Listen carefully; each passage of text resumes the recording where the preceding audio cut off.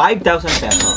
With just 5,000 pesos, if you do it right, you could turn that 5,000 pesos into 10,000 pesos, 20,000 pesos, perhaps even 100,000 pesos. How? By investing. Investing means making your money work for you. Investing can also ensure that you will have a comfortable life even after you retire. Now, if you're sitting on 5,000 pesos and wondering what you will do with it, after all, time deposit or fixed deposit rates are still at its all-time low. And if you're wondering if there's any investment that you can invest and get better returns with your money, if that is you, or you just want to know how you can invest with 5,000 pesos, then this video is for you.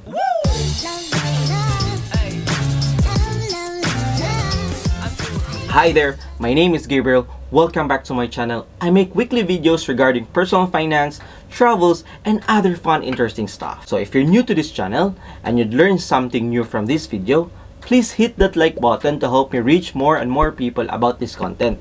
Also, smash that subscribe button as well and turn on that notification bell icon so you'll get notified whenever I upload new videos. And if you're more active on Facebook, Instagram, and Twitter, please do follow me there as well for the latest updates and activities. Even though I do seem super hype about personal finance such as investing in stock market, life insurance, real estate, and lots of adulting stuff, please do take note that I'm not saying that you should do this or you should do that, or this is the perfect investment for you, or this is the perfect investment for everyone. You should take time to assess your own financial goals so that you can decide for yourself what kind of investment or what form of investment that makes sense for you. Alright. Whatever I say in this video or to any of my previous videos, and those are non-financial advice. Disclaimer, I am not a professional financial advisor. I am just a random person in the internet who is sharing my personal experience and what I have learned so far. And yeah, we're all learning this together. So also, do your own research. Now, if you're interested in learning more about managing your money or personal finance in general, you can check out my personal finance playlist. Because, you know, baby steps. We good? Alright, let's get started. But firstly, congratulations for making 5,000 pesos. I know for some, maliit lang po na pera yan. But for some, 5,000 is malaking halaga. So good job for making it this far. You're probably thinking, what can you do with this 5,000 pesos? And what are some of the things that you can invest and grow your money? And how do you begin investing with just 5,000 pesos? Drumroll. Here are the 6 ways to invest. First, Philippine stock market. There is no place like home. PSE or Philippine Stock Exchange is our local stock exchange where you may invest in companies that are publicly listed. When you purchase a company stock, you basically become the part owner of the company. When the company makes money, you also make money. Simple, right? You may be asking yourself, how can just 5,000 pesos make you become the co-owner of that company? And how I'll be able to buy the stock? Yes, you heard me right. You can become a shareholder of Jollibee, BDO, Ayala Land, or even becoming the business partner of Mr. Manny Pangilinan, the CEO of PLDT, by just investing 5,000 pesos. To begin investing in the stock market, you will need to have a trading account which you can get by signing up with a local brokerage. From there, you will just need to deposit money and begin searching for companies to invest in. In the Philippine Stock Exchange, the minimum amount of stocks you must purchase is based on the current price of the company. The lower the price, the higher the minimum shares required. The bigger the price, the lower the minimum of shares needed. For example, if you want to buy Jollibee or JFC, by the way, JFC is the stock code of Jollibee.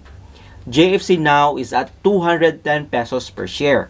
In order to buy JFC, you need to buy its minimum board lot or minimum number of shares, which is 10 shares. This means if JFC stocks is equal to 210 pesos per share, multiply it to 10 shares, that would be 2,100 pesos.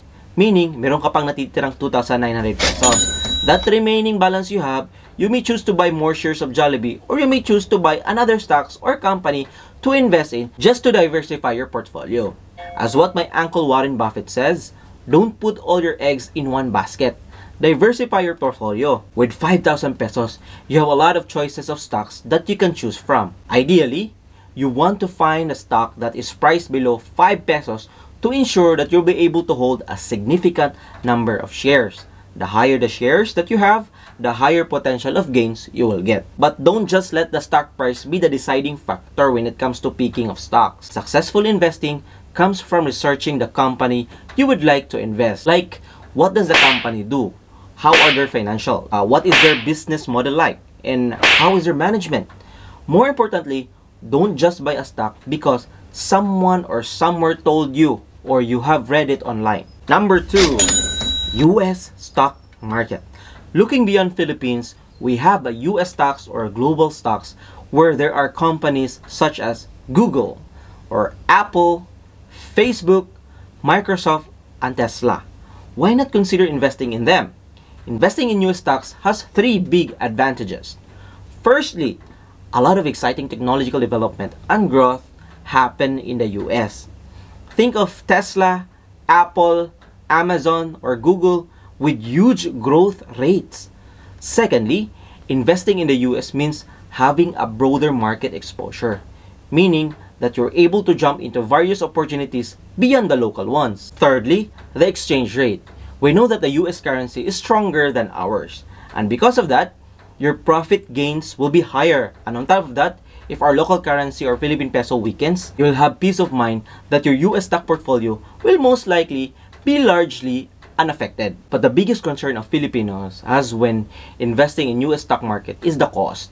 The truth is, and actually, the US stocks are expensive for us when you factor in the exchange rate. Just look at the Amazon stock price at 3,200 plus USD. I myself di ko afford yan kahit 1 share lang ang bibilin ko. It will cost me around 175,000 only to buy 1 share of Amazon. Ang mahal, di ba? So let's say if we were required to purchase a minimum of 10 shares, you will need to have a minimum of... Basically, you need a lot of money right now. You probably need thousands of pesos in order to start. But don't worry, you don't need to buy the minimum 10 shares or 100 shares like the Philippine stocks. Instead, with eToro or GoTrade, these are my current 2 online brokers and which I can personally recommend off. With these 2, you're able to buy what is called fractional shares, meaning you can buy a stock based on the amount of money you have rather than the current stock price. Sounds interesting?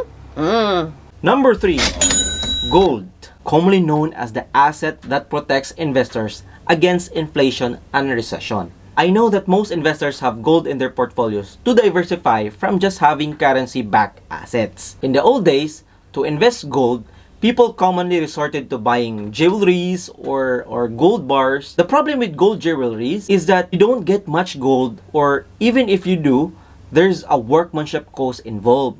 Mostly, you will be charged more because someone needs to take that gold, or someone needs to melt it, or someone needs to craft it, and all of that incurs cost to you, or they're making charge fee, plus not to mention the additional taxes. What about gold bar? Investing in gold bars also has a few problems. First, gold bars are expensive. Secondly, gold bars are heavy, which makes them very hard to move around. Third, it's very dangerous to move around and keep them secure. See, what if your neighbors or your flatmates all knew that you are keeping gold bars under your bed? Surely, you have to think about it, right? Number 4, cryptocurrency, dubbed as the new gold. Cryptocurrency is a digital currency that is neither owned by a bank or by a person. The reason why it's dubbed as the new gold is because, like gold, it's limited. You cannot produce more like how you can print more money, and that means theoretically, it's more resistant to inflation. Is it good or bad? Well, it depends on who you're asking. Some think that this is the next currency that we'll be using, while some think it's just a fad and will die off eventually. The good news is that today we're seeing more and more financial institutions investing into it. In fact, the very first country who is now considering Bitcoin or cryptocurrency as a legal tender is the El Salvador. For those of you who doesn't know where is El Salvador is, it's somewhere sitting in Central America, northeast side of Honduras and northwest side of Guatemala. Maybe a lot of other Latin America countries will start following after this. This might be a step forward for the whole world or as a whole. Well, that could be a sign of something. We never know. Who knows? Well, let's just see and who will follow next. There are many cryptocurrency in the market, and right now, the most popular ones are Bitcoins, Ethereum, Binance Coin or Dogecoin, and many more. You know, the good thing about cryptocurrencies is you can also start investing in it with as little as $5 in Binance. Even people in the Philippines are earning cryptos since the pandemic, not just by investing to it, by also playing a video game. Filipinos earn roughly from 20,000 pesos or 30,000 pesos with an average of 2 hours per day just by playing Axie Infinity alone. It allows players to earn income through non-fungible tokens or NFTs and cryptocurrencies by breeding, by battling, or trading digital pets called Axies. And with the success of the Axie Infinity, I know that there are still many more games to come like this. So why not consider yourself being a part of that growth too? However, please remember that investing in cryptocurrencies are very volatile. What I mean with this is there will be days that one can go extremely high and the next day it will go extremely down without you knowing it. So be cautious na lang and be extra careful when investing into one. The same in stock market. No one can predict where the market goes, so always invest a portion of your money where you can afford to lose. It's very shame lang, no? People started playing games like this and they thought that they are already expert into trading. One should know that games like this are still backed with cryptocurrencies. While these are legit investment, one should always educate people how to do it, not just by convincing people or luring people to join for their benefits or for their advantage. With my 5 years of experience in trading and investing, tuturuan ka lang ng isang gamers na ngayon lang nalaman ang cryptos and NFTs. I invested a lot of money into seminars and courses and books without getting my hands first in trading, and people now started to act and think that they are now more skillful than Marvin Guillermo or Warren Buffett. So if you meet people like this, always be cautious na lang, no? And right away, you stay away from them. The thing is, it's not the game or the investment tool that makes one unreliable. It's the people that are hyping up. And when people started to lose money, eventually they disappear. Or if anything goes wrong, they will no longer personally accountable. So if you're earning a lot from whatever you do, good for you. I would say congratulations and more profits to you. Cheers. Number 5, PAGIBIG MP2. If you don't want to pick your own stocks or actively monitoring things like stock price or gold price or cryptos, but you just want to have manage it for you, consider our very own PAGIBIG MP2.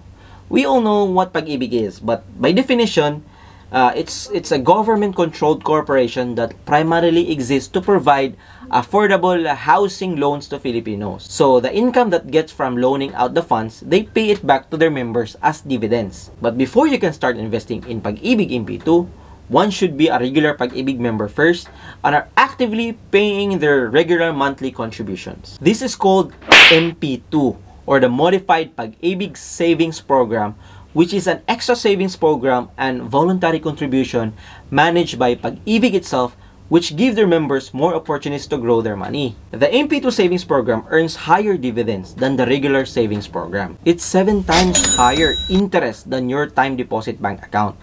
It has a maturity period of 5 years.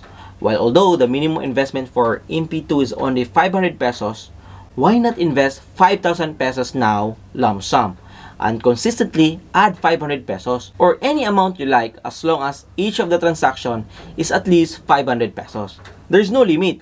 You can deposit your whole 5,000 pesos to it, or if you have 100,000 pesos sitting only in your bank account, then invest that instead of losing its value in the bank because of the inflation. It's very safe, it's tax-free, it's backed by government, so you know that it's guaranteed that people will get their money back plus the interest. Basically, you are confident that you will get back your capital compared to those investment tools that I have mentioned to you earlier. It's in the law, right? So it's probably the safest investment that can give you this much of a return. Number 6, real estate or property investing. Buying a property in hopes that the value of the property will appreciate or earning a passive income from rental payment of the property. People think that real estate investing is very expensive to start as you need to fork out a higher amount of money to pay for the down payment. Well, the good news is that due to the current pandemic, most of the developers are now very lenient in terms of their payment schemes. One can start owning a property or investing in real estate for just as low as 5,000 pesos per month. So just make sure that you have the cash flow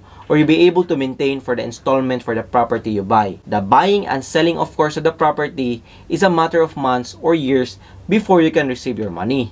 Nonetheless, it can be very rewarding if you know how to manage it well. I have made a content regarding real estate investing. Please check that out and how and why I invest in real estate by clicking the link in the description down below. Alternatively, I personally recommend, or you can contact my trusted real estate broker, Miss Chela Tantog, to give you a wide range and explore more options if you're planning to buy or to get a property in the Visayas Mindanao region while the property market is still low currently. So what are you waiting for? Take some time to learn about money, understand how money is created. You don't need to be an expert of each one of them, but it's good to have a general understanding and knowledge to know how it works and how it can be benefit for your wealth. With technology, learning about money, gaining financial literacy has never been easier now.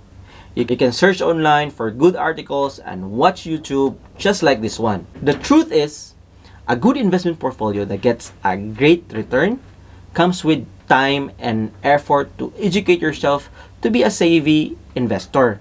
You need to be at least financially literate to be able to allocate your portfolio effectively and efficiently in order to get your financial goals. So that's all for today. I hope you learned something new, and if you did enjoy this video, please hit that like button. If I have missed out anything and you'd like to share your thoughts, please share to us your investment in the comment section down below. And see you in the next video.